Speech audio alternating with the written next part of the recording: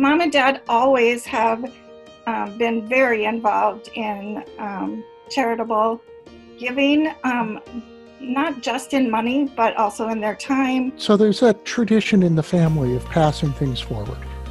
My parents really kept like, this is what we live on, and then this is other money that we can use to do good things. They were constantly working for something good or something important to them. But it wasn't anything like, flashy or luxurious. Like they were just, even serene lifestyle.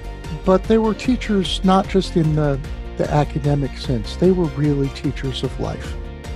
And they did it by just living it out.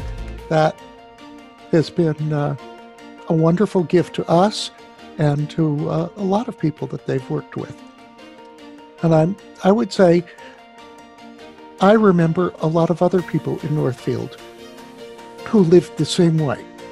They knew that they could just give large gifts, which they did throughout their life, but knowing that this kind of gift would likely have a bigger impact. So just trying to find, the best use of what they could give. It's important that this go to develop things in the community that benefit the whole of the community.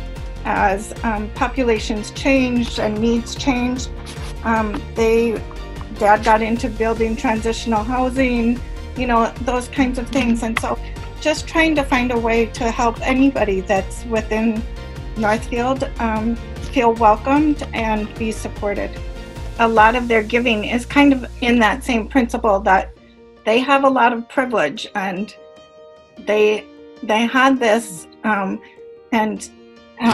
they felt obligated to share it, that yes, it was theirs, but it was theirs by kind of a gift, and not that they didn't work hard, but there was a lot of luck involved in those kinds of things, and so they needed to share that privilege with everyone.